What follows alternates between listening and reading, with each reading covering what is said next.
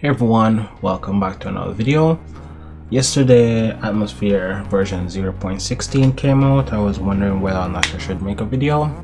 Today SID patch came out, so I decided why not. Anyway, let's get into it. First of all, if you're using a previous version of Atmosphère, I would suggest you delete the Atmosphère folder and anything else associated with the Atmosphère. So these two folders, simply just delete those. If you have themes, cheats or whatever, all of those are going to be deleted, so keep that in mind. If you want to back those up, simply back up the content folder. It should contain your theme that was applied, your cheats, so on and so forth.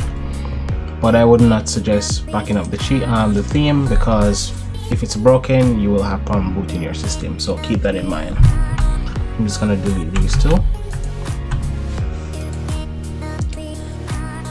Then navigate to the Atmosphère GitHub. As you can see, this is a new release. This one I think is a revision, part 2 for 0.16, because the first version that came out, they had some issue with the emummc. It was moving slow. I did not test that version out, but this one seems to be working somewhat okay. As you can see, where was it? Yeah, as you can see, the Mariko hardware support is being worked on. It's not stable, so I guess that's why they did not release it in this version 16. They said you have to wait on 17 in order to get full support for Mariko systems, so keep that in mind. Alright, so I'm just gonna hit download. I'm not gonna mess with the experimental version. It should work fine, but I'm not doing that right now in this video. I personally use it. I haven't had any issues with it, just not doing it for this video. And then you go to this link. It will be in the video description. Okay, if you're using Hekate on your system, download this version that supports Hekate. So that patch, this patch works with the Hekate bootloader. If you're just using the fuse primer to boot your system, download this one. So if you're using fuse, that. If you're using Hekate, that.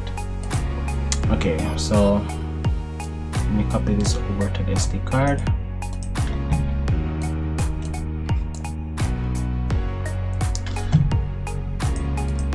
Okay, that should be that. I guess I'm moving too fast because I forgot to download the fuse primary. This is needed to boot the custom firmware. Okay, copy it over to boot off my SD card. If you're using a jig or whatever device, simply copy this payload over, otherwise you won't be able to boot the custom firmware. Okay, now that's done. Okay, didn't I download the patches? I guess not. Okay, I guess I'll use fuse primary and just skip Hekate for now. Simply just copy this over.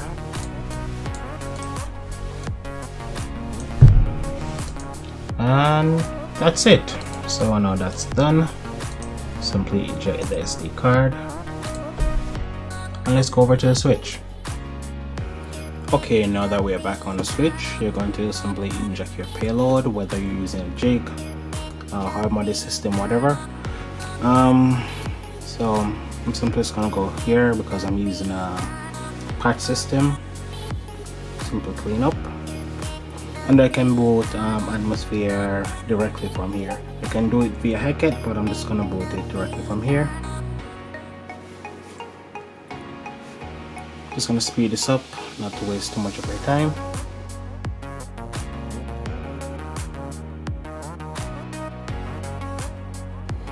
Okay, there we go.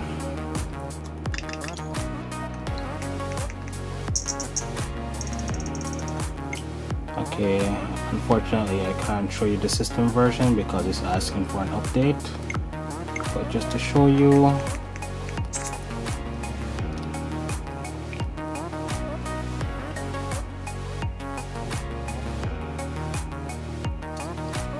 okay, I don't think any of these applications can show you what version of Atmosphère I'm running, but okay, as you can see I'm still running custom firmware.